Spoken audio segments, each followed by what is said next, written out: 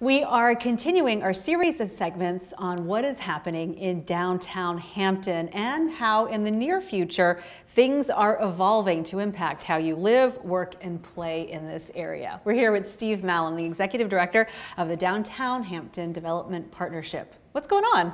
Well, first, thank you for the opportunity to share the story of downtown Hampton and where we're headed.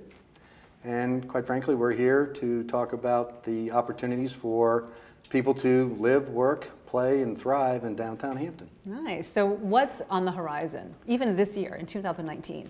Well, we are very lucky to have a developer, the WVS Group out of Richmond, that's planning a new development right behind us that's going to be on a site that's going to produce approximately 135 apartments, really brand new, state-of-the-art apartments with 13,500 square feet of commercial and business space and retail space. So tell us more about what that will mean for people who want to come down here and do all kinds of things and stay in the area. Well, we believe it provides another housing choice to both millennials and empty nesters and folks that are looking maybe towards retirement and don't want to maintain a yard would have an opportunity for a nice apartment in an area where they can walk to restaurants. And if they're still working, they can locate in downtown Hampton with a business potentially, or locate their own business in downtown Hampton. Well, speaking of that, we are hanging out at Harbor Center in the downtown area. And while construction is starting later this year on the project you just talked about, there's open office space right now, right? Exactly, yes. This is a fabulous location. We're about a quarter of a mile from Interstate 64 in the Bridge Tunnel.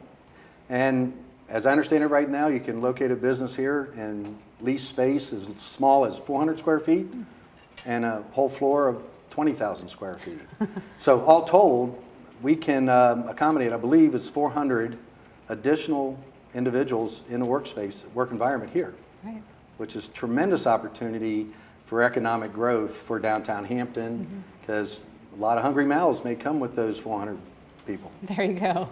And I know you've got an eye toward the future for things that build up this area even more.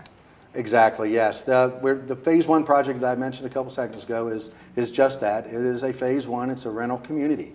However, the same developer has plans for sale condominiums. They also have plans for additional rental projects.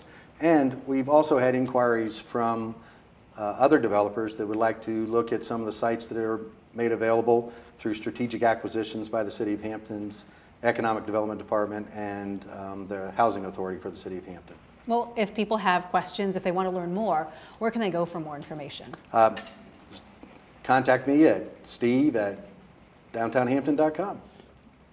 Steve, thank you so much. Thank you.